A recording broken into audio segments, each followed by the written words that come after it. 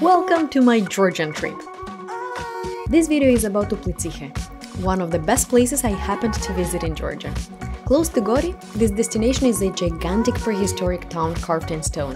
When I say town, I mean it. There are streets, alleyways, and staircases.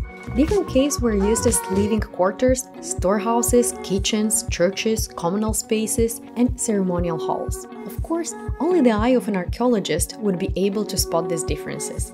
And that's why I believe the best way to enjoy the site is by taking an audio guide and roam the spaces at your own pace. The audio guide is very detailed and helps you not to get lost in the enormous spaces you will cross. Based on your speed, the visit might take between an hour and an hour and a half. Technical details.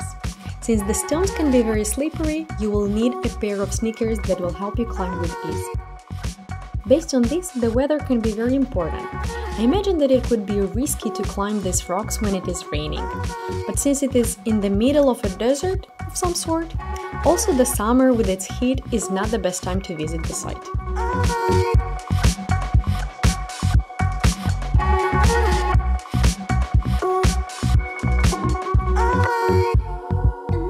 If you are visiting Uplitsikhe in summer, as we did, you should probably explore the site early in the morning or closer to sunset. Unfortunately, the site won't open before 10 AM, and it often closes at 6 or 7 PM. But if you are lucky enough, it won't be very hot. Moreover, you will be guaranteed to have less people to fight with to take a picture.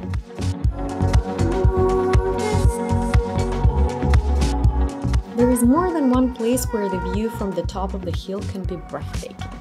If you have a chance, visit Uplitsikhe. It is wonderful.